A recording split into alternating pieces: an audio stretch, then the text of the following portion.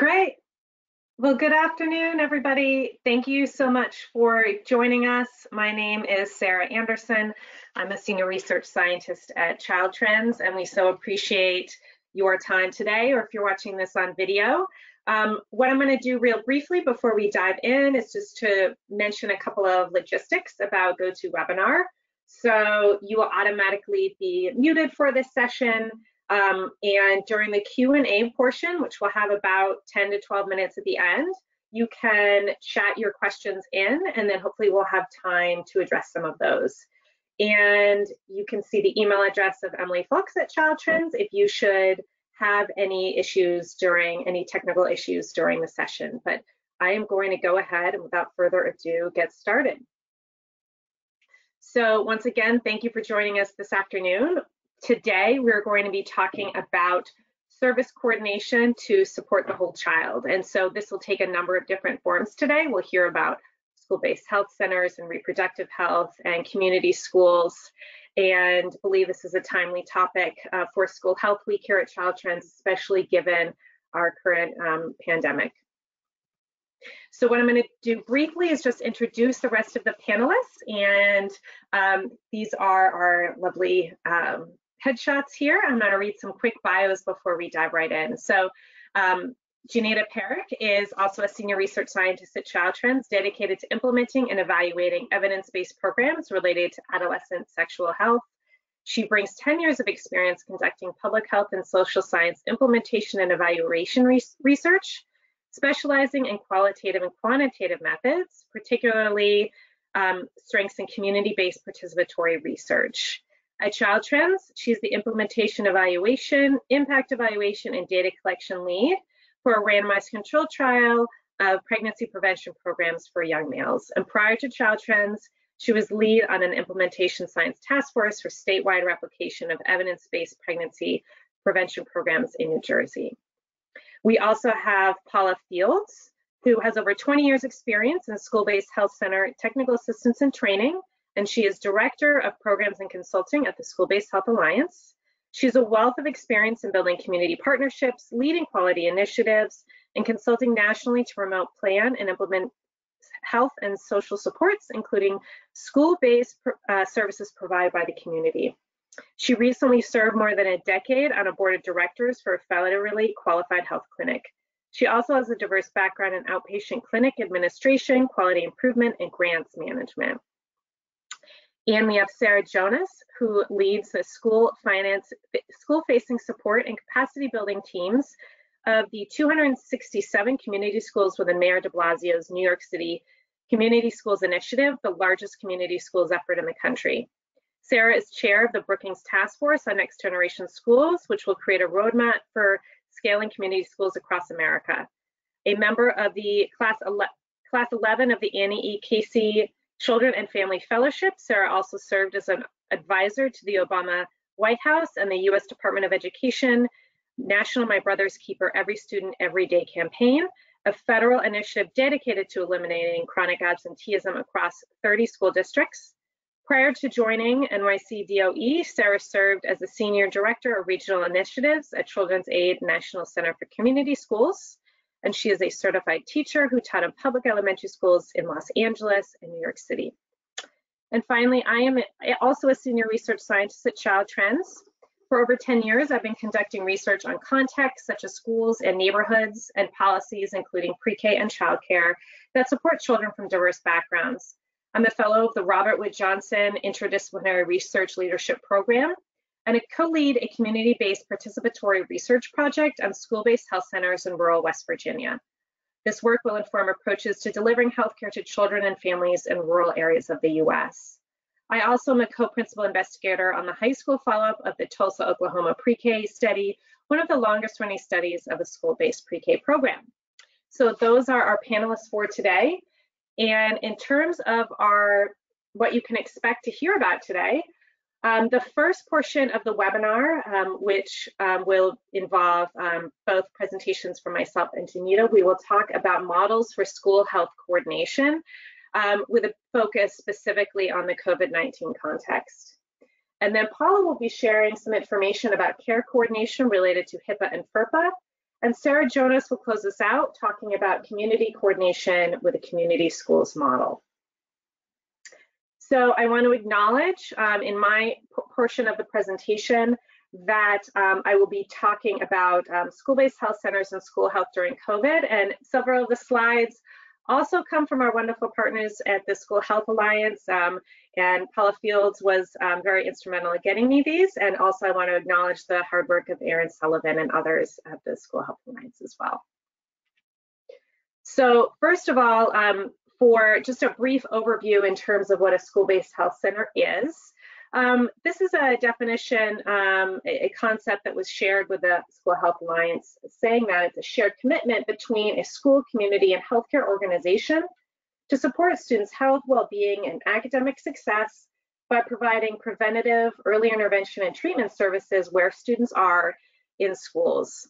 So as you hear a little bit about, this can take many different forms, but it does typically involve either a permanent or a mobile clinic co-located at or close to schools that can enable access to various types of healthcare services close to schools. And again, it does require this idea of commitment, I think is an important one because it does require a good deal of commitment and collaboration. And so briefly, I want to show, this comes from the School Health Alliance's biannual census, where they do get account of the number of school-based health centers and the services provided. Importantly, this shows the growth of school-based health centers over the past couple of decades. So we do see more schools choosing to partner with health organizations or others to enable access to school-based health centers. I'm going to pivot a little bit and show some of the work that I've done specific to West Virginia. I don't anticipate everyone having their burning question being about West Virginia, but the slides really just show the important delivery and service mechanisms related to school health.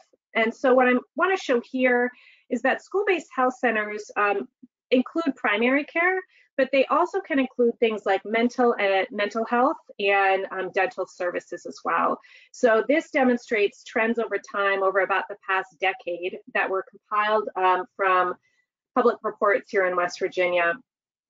And so what we see is that from 2012 to about 2020, that the number of school-based health centers also providing dental services has declined, although it's gone up and down a little bit in the past few years. Importantly, behavioral health services also are quite common in school-based health centers. And we do see, again, there's been a bit of a wave pattern, but a little bit of an uptick recently in terms of those school health centers that also are providing those mental or behavioral health services. I also want to briefly mention, and many people are probably aware, that school-based health centers and certainly other services such as dental and behavioral health are not necessarily provided 5 days a week. Frequently, they are provided for a few days a week, especially the dental or behavioral health. It might be that those providers come in 1 or 2 days a week or a month to provide those services. Similarly, school-based health centers are not necessarily open every day of the week either. They do, like many organizations, rely on that fee-for-service model, so it does depend a little bit on the population of the school, along with other factors. I also want to stress that the population served can vary as well. So importantly, school-based health centers obviously provide services to the students in the schools. They also can provide services to staff, and we see most of them in West Virginia have made that commitment over the years, that yellow line. We also see that other students within the community, such as at neighboring schools, can access school-based health centers. Similarly, families and other communities can access school-based health centers. Several models in West Virginia and across the state actually co-locate clinics with schools, and the clinics actually have doors to the public that so that the public can enter, so they don't go through the school. So it's kind of a co-location model there. That's why we do see about 20% of school-based health centers in West Virginia currently providing the community member access. Of course, we are all here on a webinar, and a lot of the services additionally can be provided with telehealth services. That's something we'll be talking more about. But even before the pandemic, for services, particularly in rural areas, we did see the use of behavioral health in particular, using telehealth to provide those services. So we're going to pivot a little bit now and focus on both some of the work that I've done and work by the Alliance in terms of suggesting the importance of school-based health centers and school health, especially during our current pandemic. So there, obviously, school-based health centers provide health care. We're in the middle of a public health crisis. There is a natural collaborative unity there between the school and the school-based health center to potentially provide things, as we'll hear about, screenings, potentially immunizations when those are allowed. School-based health centers often are a key platform to enable students to access and receive their annual immunizations. The COVID vaccine could be one of those as well. We also, we did interviews with a number of providers both before and after the pandemic, and heard about things such as the importance of that warm handoff, the collaborative relationship between the school-based health center, those providers, and the teachers is just so critical. And we believe that especially during this crisis, that relationship will be even more important, because as we also heard, there are a number of behavioral and mental health concerns facing students and staff right now. And so the ability for those teachers to be able to provide those referrals and that warm handoff right now could be critical. In addition, there's the potential, especially as schools open and close. I just got a text right now that my schools are closing tomorrow. As these things continue to be on flux, the role of the school-based health center in providing advice and expertise in this dynamic situation, and especially I believe when students, they themselves are experiencing this stress, the potential for those referrals, especially around behavioral health, could be critical. So I'm pivoting now to share some slides that Paula and colleagues shared about these listening sessions they conducted with hundreds of school-based health centers during the early phases of the pandemic. And they have some great lessons learned that we wanted to share. The first is launching and expanding telehealth is so critical. We know that school-based health centers typically are sponsored by organizations like federally qualified health centers, hospitals, or other organizations that often have telehealth services. The ability to launch and pivot and expand to those services is so critical right now. As I mentioned, we also have the potentially important role of COVID screenings. When I was interviewing one of our providers, she's in a rural school-based health center, and they do it all on site. And the ability for the kids to, display symptoms, go to the clinic, get screened, be isolated, that's a really critical role that they can play in kind of trying to shut down that transmission. As I also mentioned, there's just an important role of connecting caregivers with mental health and other social services in the community as well. We know that their families are facing, unemployment and food insecurity and other issues, and so those school-based health centers can really be an important hub. We also, the Alliance heard about the partnering of school districts to make health information accessible, such as sharing newsletters, or having other public health information that they share and send home. They heard of creating district-wide task forces to establish protocols and practices as well. And also training teachers in trauma-informed care and social determinants of health. There are experts within those schools at school-based health centers that really can provide that critical expertise. Teachers are really, as we know, and so many people are doing the extraordinary right now. And having those additional experts that are affiliated and either co-located or just familiar with the school could be so critical to getting that information out there. We also know that they've provided some mental health summits with teachers and school administrators to enable information sharing, and those school teachers and school administrators to ask questions and just get that expertise in real time and as they need it. And so I believe I'm on time, more or less, so I'm going to hand it over to my colleague now, who's going to share some of her important learnings as well. Thank you, Sarah. Is there an echo at all? Good. Okay, great. So I am going to focus a little bit more on reproductive health, and I also wanted to acknowledge the partnership that we have in this work with School-Based Health Alliance as well. So the title of this is Strategies Providing School-Based Family Planning During COVID. And Child Trends is currently partnering with School-Based Health Alliance and conducting research to identify, evaluate, and disseminate successful strategies for providing family planning services to adolescents in school-based settings. And so we were doing this before COVID hit, and then midway through data collection, COVID hit. And so we've simultaneously also learned about strategies for during COVID. And so what we're going to present today is the results of interviews we've done with various providers at school-based health centers, and as well as the literature review that we did on successful family planning strategies. The literature review obviously wasn't the result of COVID, but we did feel like there were some strategies that we learned during the literature review that we thought could be really applicable in a COVID setting. So the strategies that I'm going to present today are kind of a blend of both the literature review and the interviews as well. So next slide. So as I mentioned, our goal is to identify and disseminate strategies. We're looking at strategies sort of from two different lenses. We're looking at family planning strategies that will improve access to sexual reproductive health services, and we're looking at family planning strategies that will improve the quality of sexual reproductive health services. So as you can see here, they're just kind of a bunch of different graphics that sort of illustrate the different domains that we've looked at. In terms of access, we have telehealth, mobile clinics, partnerships, on-campus contraception, on-campus STI testing, condom availability, and online contraception providers. And then strategies for the quality would be mobile apps, peer education, texting, and modifying services and wraparound services. These are obviously the larger goals. And then what we did is kind of drill it down to look at what would be really relevant in this COVID climate. So the 6 strategies that I'll present are a lot more drilled down than what you see here. Next slide. So we'll go ahead and just sort of start presenting them.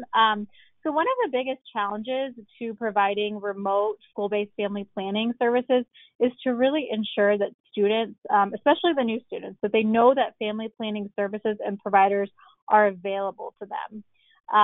And school-based health centers, they may commonly rely on foot traffic or these casual interactions in the hallways to really connect with students and advertise these services. And without that poses a challenge with the schools closing. So one of the things that we had found through the interviews is making phone calls and using social media to connect with students virtually has been really helpful. And the phone calls don't necessarily need to be about the services, even just checking in on students, letting them know, hey, we're still here. How are you doing during this time? That has been really crucial for sort of building rapport and letting students know, hey, we're here. We're still here to help. And then they talk about services as relevant. Another strategy, so when calling, there are situations where calling might be less feasible. Maybe students don't have as much privacy as home. Maybe there's certain hours that are a little bit more difficult. We know that students are a little bit more reachable, for example, in the evenings than during the day. And maybe privacy might be an issue. Maybe if they receive a phone call, they may not feel really safe to talk about some sensitive reproductive health issues and concerns that they want help with. So we also recommend and have found that setting up a phone line to allow students to reach the clinic at any time. That was also a suggested strategy by those that we interviewed. So clinics can sort of set up hotlines using a shared phone line. So for example, like Google Voice. And that allows students to reach out to clinic staff at their convenience.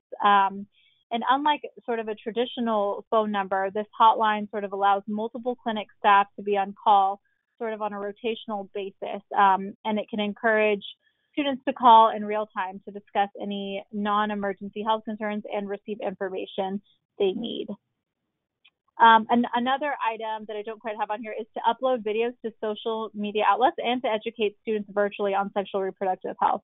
So one of the things clinics have been doing is they're creating or sharing videos about reproductive health topics and uploading them to their social media platforms. And that's a way that they can provide ongoing health education to students. And these patient education videos are more likely to be effective and relatable if they involve the target content, the target audience in the content creation process. So we found that folks have been doing that as well. And then another thing, using HIPAA compliant video conferencing platforms to ensure confidentiality in telehealth services is really important. It's also really important to kind of build trust, particularly with folks that are less comfortable with kind of the video online setting, and they want some security to know that, okay, is this information going to be protected? What about the notes?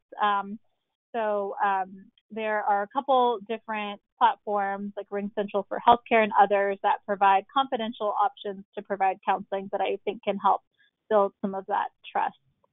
Next slide. Another recommendation is to use apps and patient tools to improve contraceptive counseling experience for students and providers. So using an online patient-facing tool, for example, like bedsider.org, that can really increase students' comfort and familiarity with a wider range of contraceptive options. Clinics can also incorporate some counseling apps like Health EU and Decide Plus Be Ready. And those apps provide students with information on different contraceptive options. They can also use special tools such as virtual patient waiting rooms, secure file sharing, client self-scheduling, all of these things to sort of mimic an in-person visit. There are some platforms that offer automatic text message reminders, and those for virtual visits are pretty easy to use and relatively inexpensive. And then the last strategy is to dispense hormonal contraceptives in alternate locations or via pharmacy delivery. So you can still, clinics that prescribe and dispense contraceptives on site, they can offer contraceptive counseling remotely, but then distribute birth control in alternate school spaces. So we definitely heard about birth control being distributed in school parking lots often. And clinics can also develop relationships with local pharmacies that offer delivery to facilitate access to students. And then we know not all school-based health centers prescribe contraceptives, but those that don't can connect students with other providers. And there's several online platforms such as Lemonade Pill Club and Virtuwell. Happy to link all of these that allow patients to answer intake questions, after which then a nurse practitioner can virtually describe the hormonal contraceptives. So that's just a quick overview of some of the strategies that we found through our literature review and through our interviews that folks are already using to address family planning needs of these underserved populations during this time. Thank you. Great, thank you. And I'll turn it right now over to Paula. Thank you, Sarah. I'm excited to be here and talk about how we can work together to support students across confidentiality requirements, regardless of schools in person or virtual or a combination of. Today, I'll share some examples from the field and what that makes possible for students. And I'll first say, as a nurse, I started in school-based health centers a couple decades ago, as Sarah shared earlier, and I still remain a fierce advocate for school-based healthcare because I've seen what it makes possible.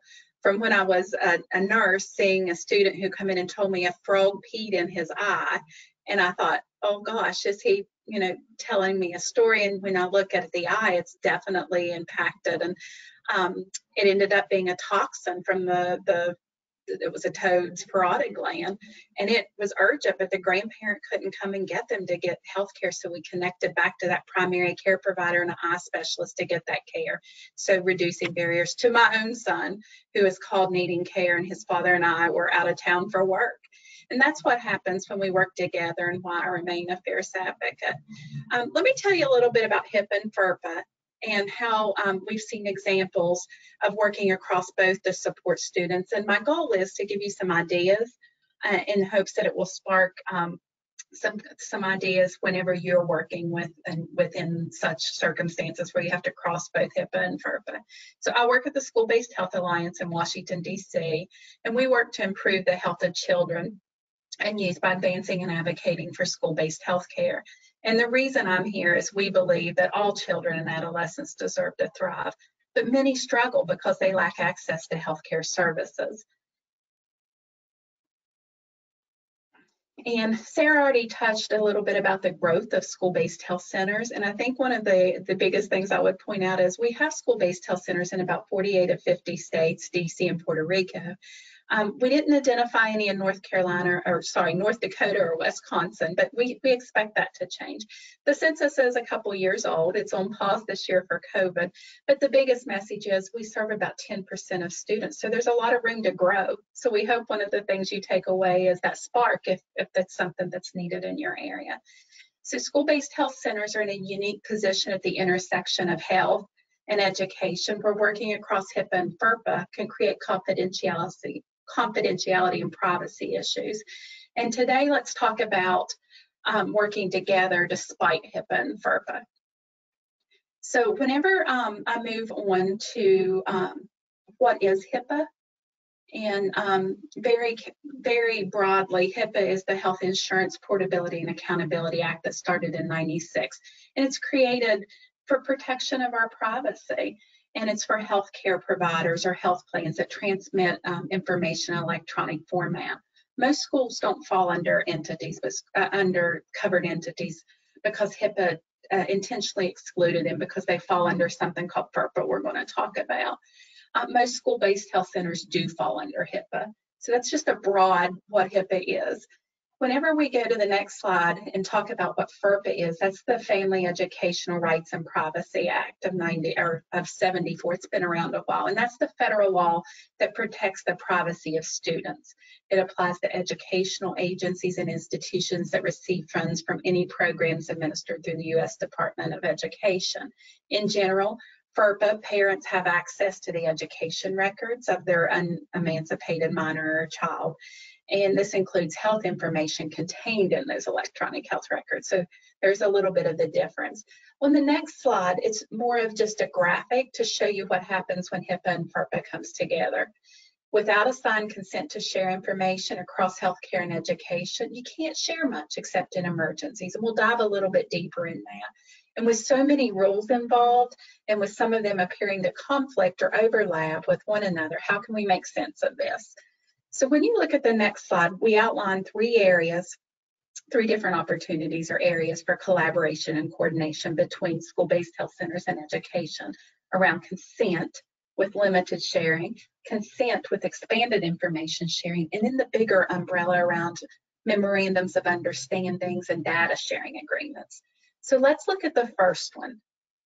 Whenever you look at consents on the next slide, the first is the most limited sharing, when the school-based health center has a consent, but it doesn't include information for sharing information with and across disciplines. It's restricted to incident-based sharing, such as mandated reporting of abuse, policy of violation around violence, threats of harm, some emergencies, and confirmation that a student has or kept an appointment. School-based health centers can also collaborate with school nurses on select chronic and communicable diseases with just a general consent. But if you take that consent to the next level, and on the next slide, the Alliance worked with the National Association of School Nurses to see how we might work together better. And the result includes a recommendation for a school-based health center consent that includes bi-directional information sharing, meaning that we can share information between the people that's listed in there. So when we look at the consent and the language to share information with select school staff and primary care providers on a need-to-know basis, it's not that that information isn't confidential anymore. It's still confidential, but think of it as one service doesn't replace another. A school-based health center doesn't replace a school nurse or their medical provider or primary care provider. A school-based health center counselor doesn't replace a school social worker or counselor, but instead working together, we better support students by working to address those non-academic barriers, because schools can't be expected to address all the students' needs alone. So that's the second way, and it allows for more sharing. There's examples of bi-directional information sharing consent wording that's available if that's something that's needed. You don't have to reinvent that.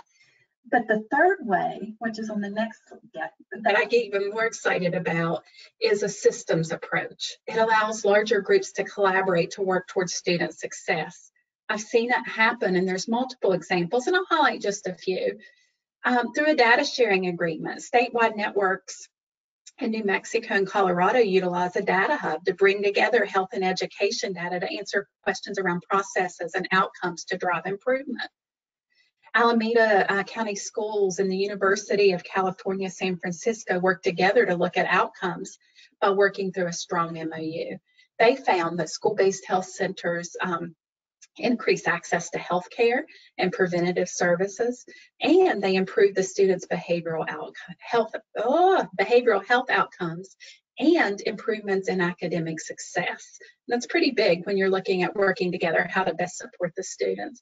And one last example that I might share is in Ohio, where the State Department of Education and their State Department of Public Health work together to match state education and they work together through an interagency work group to match student IDs with Medicaid IDs to compare health and academic related metrics for the purpose of evaluating academic and health outcomes.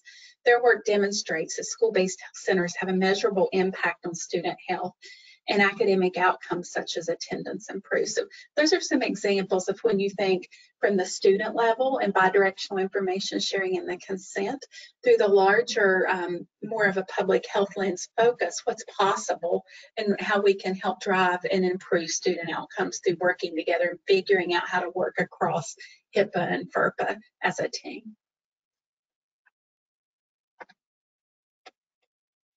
Great, thank you so much, Paula. That was very informative, and those were some terrific examples. I'm sure that if folks are interested, they can follow up with you and the School-Based Health Alliance more as well. So I'm going to turn it now over to Sarah Jonas, who's going to be sharing some insights out of the New York City community schools. Wonderful, thank you, Sarah. So I'm excited to talk a little bit to you about how community schools supports this effort around whole child health and wellness, and the role that community-based organizations and partnerships can play to support integrated student supports and whole child wellness in community schools. So I'm going to start with a little bit of background about community schools in New York City. We ground the work in core beliefs, which I'm going to share briefly with you now because I think they underscore the approach that is supportive of whole child supports. So we believe that children bring their whole selves to school, and therefore we need a strategy that wraps around the whole child. We also believe that schools are built on relationships, and so community schools are committed to making sure that all children and all families feel connected in school and experience a sense of belonging. We believe that no single team or agency alone can provide this type of whole child support, thus the focus in community schools on community partnerships and partners to support this work. And we believe that each of our communities are filled with assets, relationships, and resources that can be leveraged and must be leveraged for student success. And you see a little bit at the bottom here that our Office of Community Schools supports a variety of work streams that together support the whole child. And I'll talk a little bit more of some of these in a moment. So what are community schools? In New York City, we define community schools as a core component of a much broader equity strategy to organize resources and share leadership so that academics, health, youth development, and family engagement are integrated into the fabric of schools. And all of this works to support the right students getting the right supports at the right time. So while all schools and community schools are different, they all share in New York City these 4 core evidence-based features. And they are collaborative leadership and practice, family and community empowerment, expanded learning time, and wellness and integrated student supports, which we'll spend a little bit more time on in a moment. But just to speak briefly to the other 3, collaborative leadership and practice, that speaks to the partnership between the school and the community-based partners and organizations that support the students and families in partnership with the principal, teachers, and school staff. Every community school, as we'll talk about in a moment, is paired with a lead community-based organization partner, and that partner hires a full-time community school director who works closely with the principal and school staff to connect families, students, and partners to the life of the school. Family and community empowerment speaks to the deep partnership in community schools, the shared leadership between families, communities, and the school. And some of the ways that this is lifted up in community schools are having families at the table in all key leadership decisions at the school, and really helping to design both the vision for the school and the implementation of the community school programs and services. Expanded learning time relates to programs that take place before school, during school, after school, even on weekends and during the summer, that support the core instructional program through additional whole child enrichments and partnerships. And again, we're going to spend and go a little bit deeper into the wellness and integrated student supports today. So as I mentioned a moment ago, every community school is partnered with a lead community-based organization. And we'll talk a little bit in a moment about what those specific services and supports look like. But again, the idea is that the full-time community school director focuses on this integration and this partnership with the school so that all of the programs and services that support the whole child are aligned to the broader goals of the school and support children in their learning and success. And the Office of Community Schools develops and manages a range of partnerships and programs to support this work, which we'll talk more about in a moment. So just a few examples, because I think this is an important point about the role of the community school director. So when we talk about the community partners being really embedded in the life of the school and how critical that is to the provision of supportive services and integrated student supports, these are some examples of what that looks like. So the community school director serves on the principal's cabinet and is really at the table for all of the key conversations in the school about the goals and the vision and the metrics around student success, so that the community school director is helping not only to contribute to those conversations, but also be able to hold that in his or her mind when they are working with community partners to help align community partners in the community school around a common vision and a common set of goals and outcomes for students. The community school director is also in these conversations able to bring the voice of community partners into that work, as well as the resources and assets of the community to bring to bear on the goals of the school for student success. So just a quick slide to show the scale and the scope of community schools in New York City. So you can see here that the Community Schools Initiative got underway in New York City in 2014-15 with 45 community schools, and we've expanded over the last 5.5 years to our current 266 community schools. So we are currently the largest community schools initiative in the country. And we partner with over 60 community-based organizations in those schools. So earlier this year, the RAND Corporation published their study called Illustrating the Promise of Community Schools, which found that this approach to whole child supports and community partnerships in our schools in New York City is working. The study showed that students were more likely to graduate on time in community schools, miss fewer days of school, and that math scores improved, and that students felt safer and more supported in community schools. So a little bit about integrated supports in New York City community schools. So when we think about these supports, it's important to sort of ground this. I know on the webinar we talked about some examples like the school-based health clinics and so forth, and we'll go a little bit deeper into those in a moment and what that looks like in community schools. But across community schools, we come to this as an approach to address out-of-school barriers to learning through partnerships with social and health service agencies and providers. And again, these are all coordinated and aligned by the community school director. These partnerships help students attend school more regularly and engage in learning through the provision of programs including social emotional learning, health, conflict resolution training, and restorative justice. And all of these work in tandem to support overall health and mental health, to decrease conflict and bullying, as well as to decrease punitive disciplinary actions, including suspensions. So it's part of a broader effort for whole child positive outcomes. Services in community schools must include the creation of a school wellness council, as well as the coordination of vision screenings and physical health services, including reproductive health services for high school students.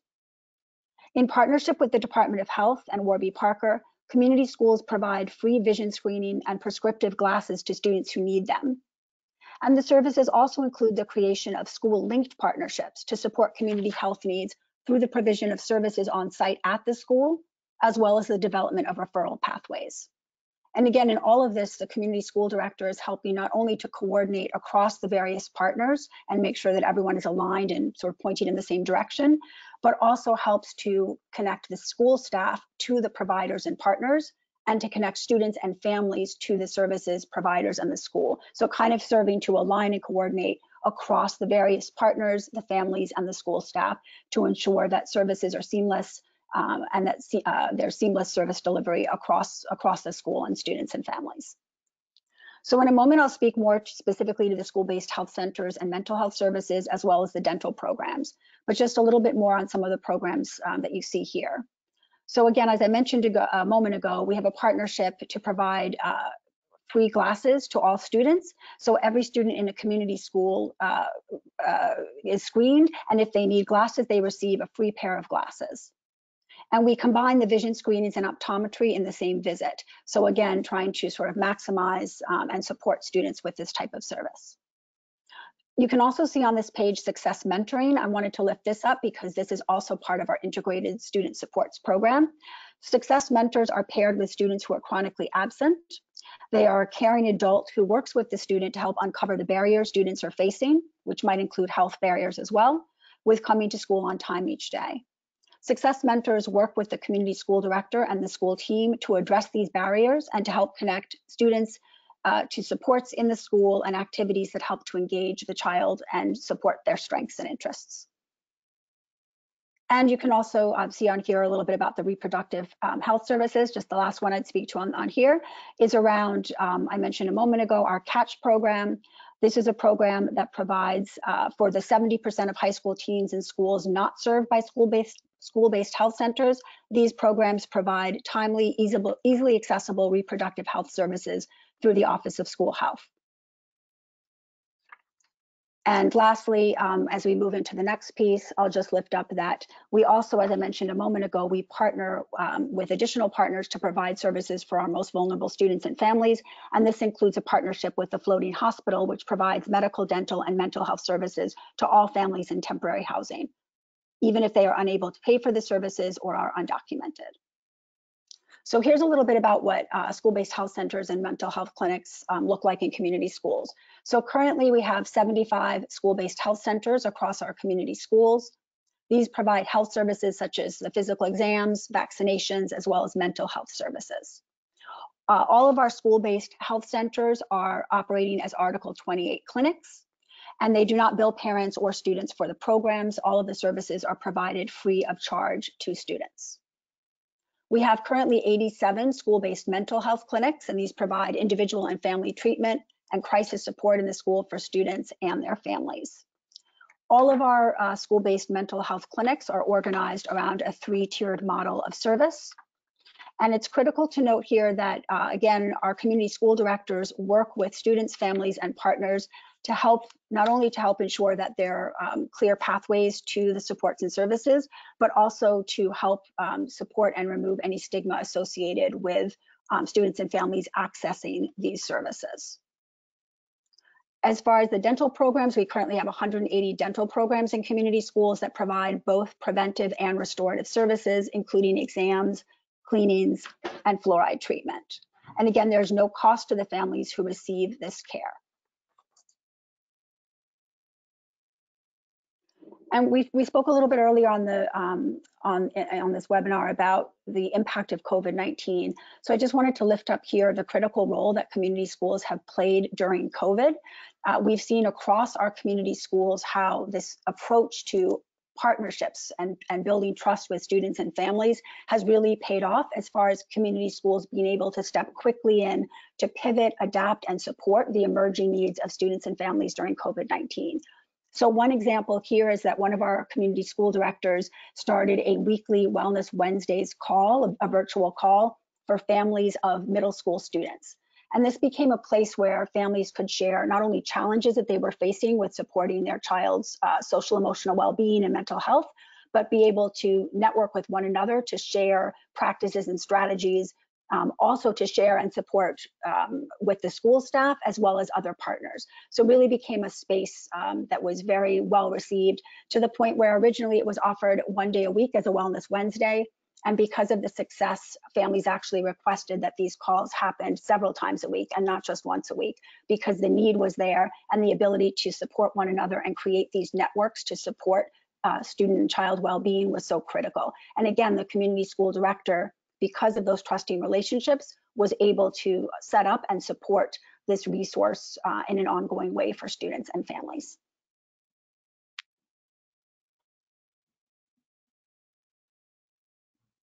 Wonderful. Well, thank you everyone for those terrific presentations. We do have time for questions, and we've been getting some in the chat. So some of them I can already tell are for specific panelists, so I will be reading the questions and then asking for folks to unmute themselves. If more questions come up, please keep posting them. We'll do our best to answer all we can in the next 10 or 12 minutes or so. Okay, great. So the first question I'll direct toward Janita. Do you know if those apps you referenced are available in multiple languages? That's a good question. There are some that are more kind of friendly towards multiple languages than others. Let me go ahead and link them all in the chat so that you guys can see them. And are these apps, referring to apps, are we talking about apps for increasing familiarity with contraceptive options, or are we talking about the counseling apps? Or I'll link all of them, but yeah, I know okay. Great, thank you. Yeah, sure. So the next question I'll direct toward Paula. Paula, there were a couple of them here. So the first one I will ask, is there a sample draft of an MOU available to assist with some of these HIPAA-FERPA collaboration strategies? And I'll just go ahead and ask the second. Of the video platforms, do you happen to know which ones are HIPAA compliant? So I'll leave both of those to you. Good questions. We do have a resource available around developing an MOU and the key components that you would want to include in the MOU. It is available on our website through the blueprint that went public yesterday. It had been a member-only resource, and if not, feel free to connect and I'll get that to you. The second question, do I know what platforms are HIPAA compliant? And there are lists, and I can say a few, but a DoxyMe, there is a Zoom HIPAA compliant, and if they want to follow up with an email, we can provide a comprehensive list, but a quick Google search can also, I think, yield the same result. Of interest, there were states that waived some of the requirements initially, and whenever we look at HIPAA compliant platforms, I think as we move forward and hope to see continuation of the availability of telehealth and telehealth reimbursement become very important, that we provide that cares through a HIPAA compliant platform at all times. Great, thank you. This one I'm going to direct toward Sarah. So Sarah, can you speak a little bit to how community schools are funded? Sure. So in New York City, community schools are funded through a range of funding sources, including tax levy funding, as well as grants such as state and federal funds, such as 21st Century Community Learning Centers, as well as we leverage funding, other types of after-school funding supports as well. So I can share more information sort of on some of the specifics, but it's really a range of funds. We also use attendance improvement and dropout prevention funding. So those first 45 schools that you saw in the first year were funded through attendance improvement and dropout prevention. So it's really this approach of blending and braiding various funding streams to support the work and continue to grow the work. Great. Okay. I think I'm going to piggyback on that with, if you could talk about what an Article 28 clinic is. Sure, I can speak briefly to that, and then there may be others who have even more expertise than I do, but all of our school-based health centers, as I mentioned, operate as Article 28 clinics. This means that they're independent institutions usually partnered with either, in our case, they're obviously community-based and partnered within a school setting. And so for each of these school-based health centers, we partner with a provider that partners with the school to offer the programming directly in the school for all students and families who are actually students of that particular school. And as I mentioned, these programs don't bill students or parents or students. They provide the services free of charge to students regardless of insurance or immigration status. The school-based health centers bill the insurance when the parents provide the information. I can say as well that in the school-based health centers, part of the job of the community school director and partner is to help ensure that any student or family that is eligible for health insurance, help to sign up those students and families for health insurance, and help make those connections there as well. Yeah, I can speak a little bit to the different funding strategies, and I know Paula can as well. There are a whole variety of ways that school-based health centers specifically can get funding. I mean, there are, they bill students insurance, and a lot of these clinics are also associated with federally qualified health centers, so they get those higher reimbursement rates.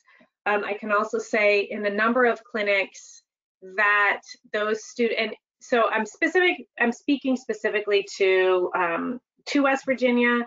I know Paul, let's speak to more broadly, but many states, because of the Affordable Care Act, were able to expand CHIP and Medicaid, and then CHIP also fills that gap with low-income children as well. So I know in West Virginia, we have very few students who aren't covered by health insurance, fortunately.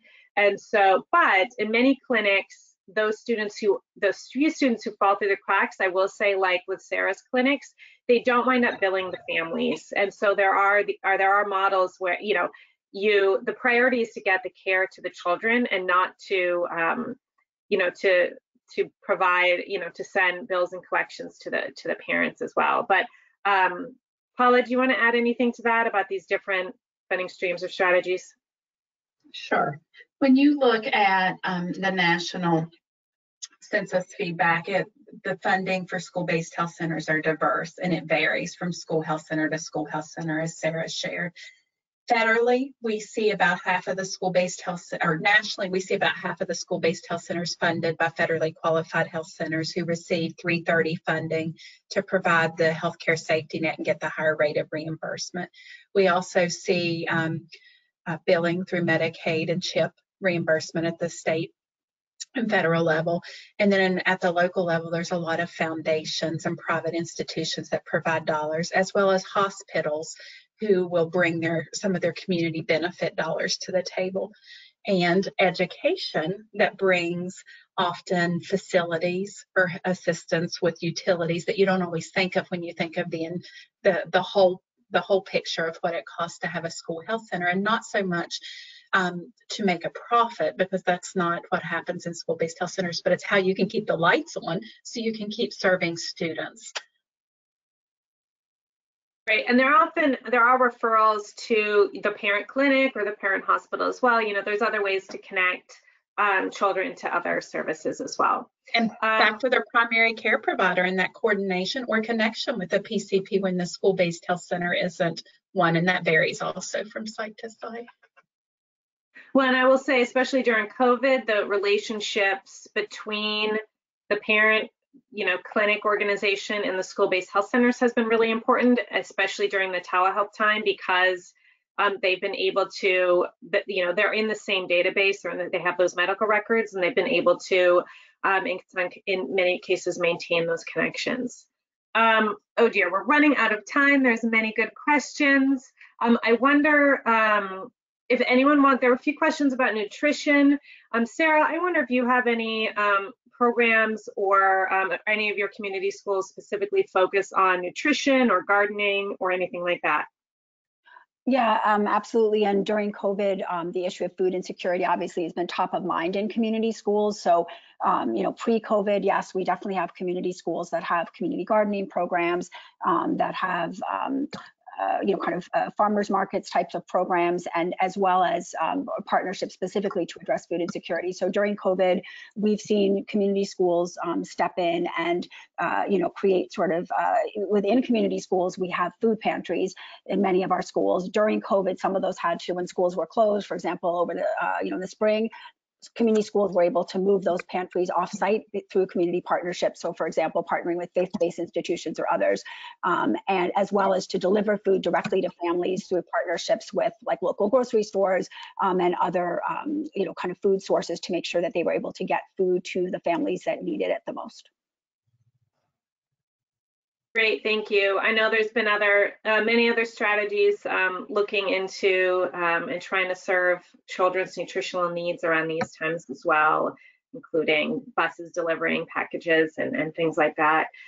So I realize we're almost up against the hour, and we do have a few poll questions we want to follow up on and just a few final slides. So I know that Emily has been posting these, but here are some recent blogs and publications related to the topics we've discussed today. And I know the School-Based Health Alliance has some additional information that they posted, and there's some more information you can find on various websites as well. And here's the New York City Community Schools link as well. And so I will let Emily launch these polls. I think they're working. My webcam just went away, so I can't really tell. Emily, if you want to unmute and take this over as well. But if you could just, first question, would you recommend this webinar to a colleague? I'll just give that a few seconds.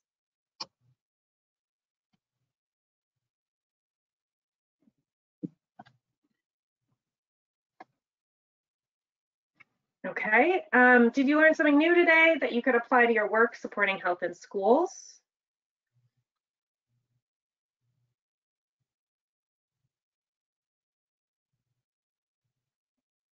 Again, just take a minute to do that.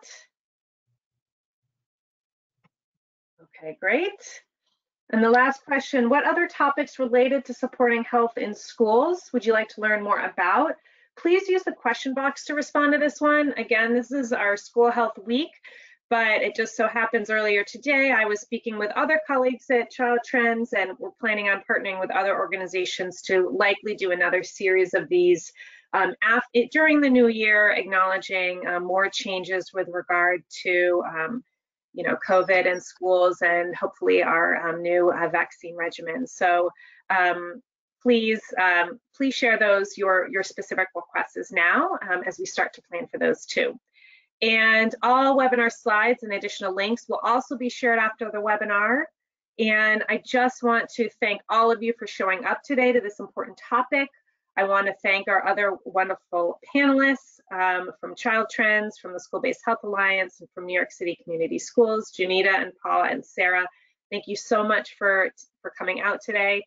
On behalf of Child Trends and all these other organizations, we're very grateful for your interest on this important topic.